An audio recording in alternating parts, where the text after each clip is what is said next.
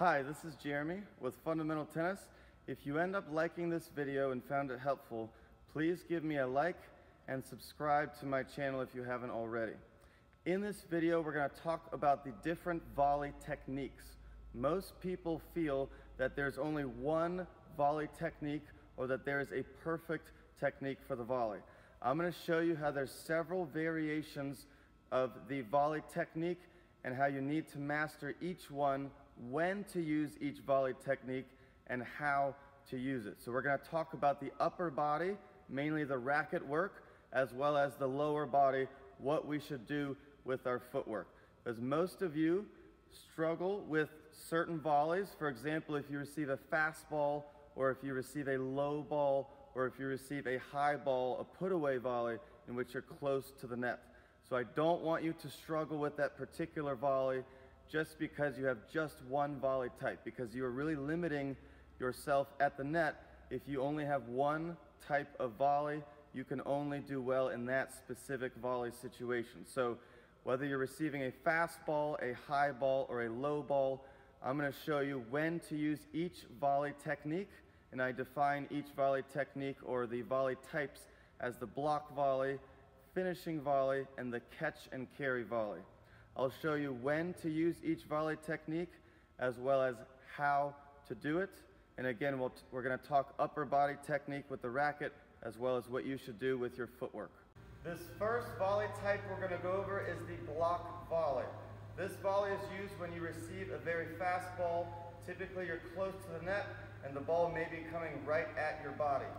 Two common problems I see when people receive the fast ball is they use too much racket, okay? So there's a lot of energy on the ball because the ball's coming fast, so you don't want a lot of energy on your body. So you want to keep it very simple. You're only going to be moving that racket a few inches.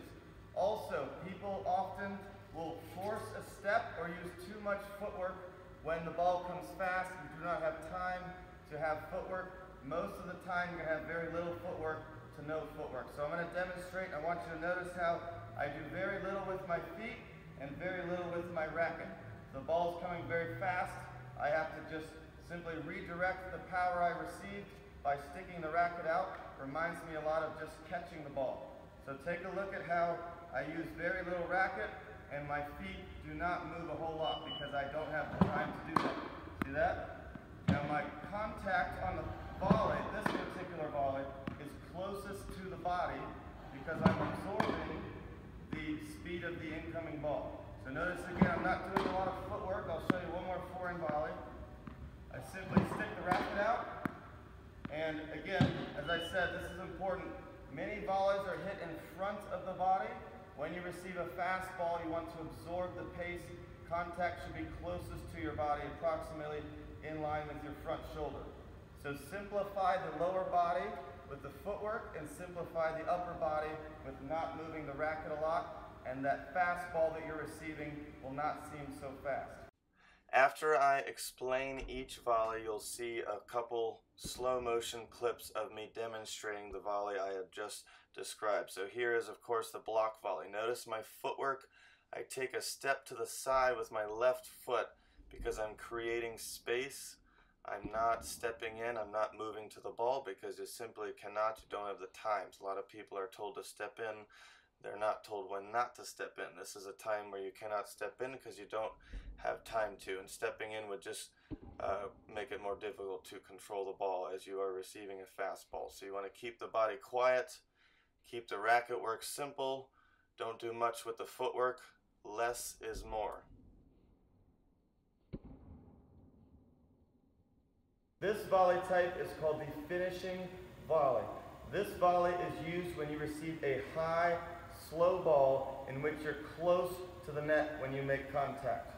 There are two very common flaws I see when players receive this ball. One is in the lower body and one is in the upper body. First one we'll talk about is the lower body. When you're at the baseline hitting ground strokes, you're going to wait for the ball. That is not the case at the net, especially for this volley type. We don't want to have ground stroke footwork at the net. At the baseline, you wait for the ball. At the net, we got to have volley footwork. We do not wait for the ball. So notice how I'm going to show you the wrong way to do it, and then I'm going to show you the right way. Take a look at just my legs and how I wait for the ball. I don't move to it. All I have is one step. I'm not pushing off the ground.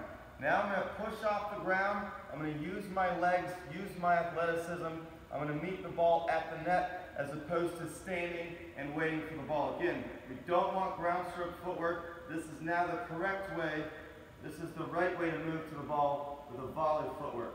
So I'm going to push off the ground and finish. One more time, and then I'll demonstrate the backhand volley just after this one. So I push off the ground, and I move to the ball. Very different look than the first volley I did there, in which I was waiting for the ball. Same thing in the backhand volley. I move to the ball. Okay? I don't wait for it. Move to the ball as opposed to waiting for it. So it's really volleying with your athleticism as opposed to having that ground stroke footwork where you just set your feet and you let that ball come to you. Now, the second thing, many of you are doing too much swing on this volley.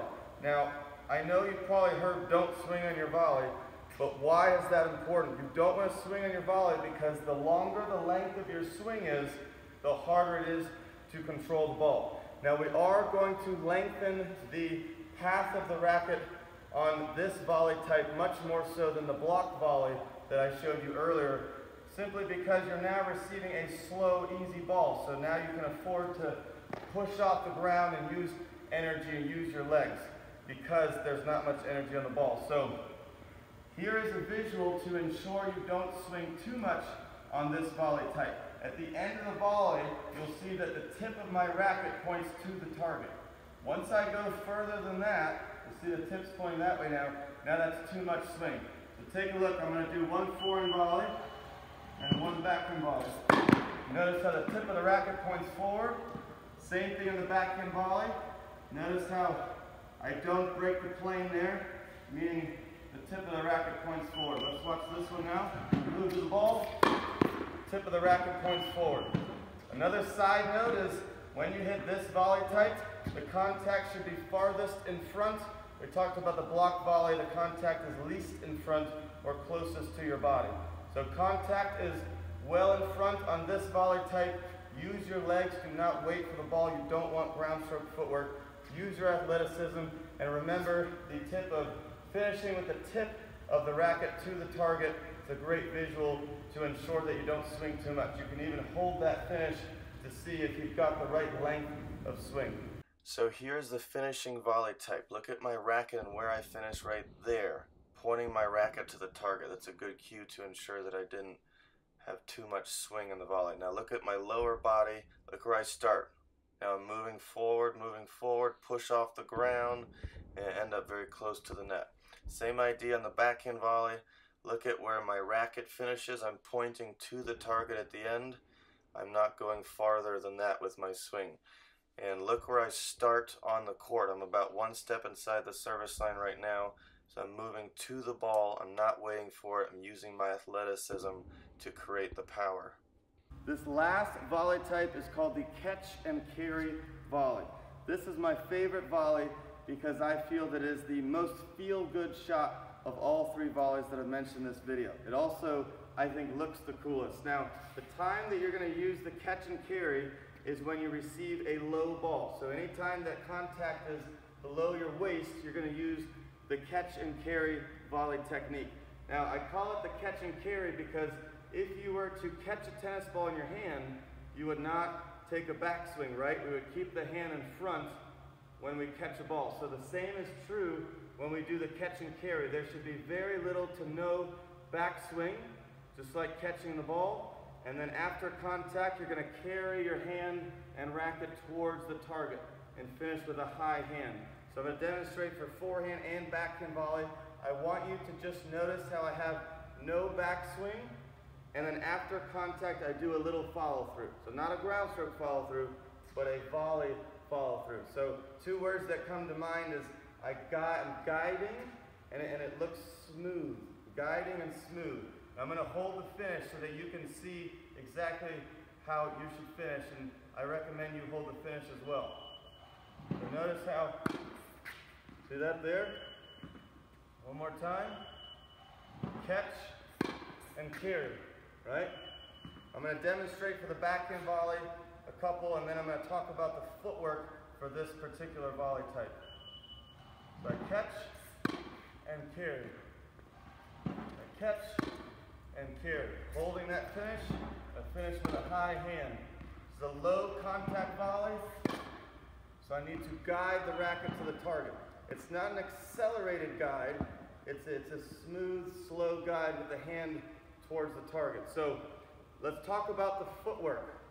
The footwork for this volley type is you're going to jog while you hit. Of course, you want to remain low with the upright upper body posture. So take a look at my feet here now, in addition to my catch and carry. So notice how I don't stop when I hit. I run through the hit. I'm not sprinting through the hit. I'm certainly not stopping at contact. I'm just doing a bit of a jog. So watch this. So I'm moving through the contact. Same for the backhand volley. Moving through the contact. And I'm just jogging through the hit. One more. Jogging through the hit. Okay? So remember, no backswing, but you need a little follow through, a controlled follow through. And you're going to jog through the hit. So that's the footwork, and then that's the upper body work for the catch and carry volley. Watch my right foot here, how after contact I land this extra step. I call this the follow through step. This step allows me to move through contact. This way you're able to maintain upper body posture, help you control the racket, and it helps you to move through contact and maintain balance. So watch this last volley here. Notice how I set the racket in the preparation right here as I'm going to catch the ball, and then after contact I follow through for control. So now you have access to the 3 main volley techniques or volley types. You know when to use each volley, and you know how to execute the technique of each volley, whether it's the footwork or the racket work. If you enjoyed this video, please subscribe, share with your friends, and give me a like, comment. Let me know if you have any questions, and I hope that you enjoyed this video. I come out with a new video every Sunday, so please hit that notifications bell so that you are updated on future videos.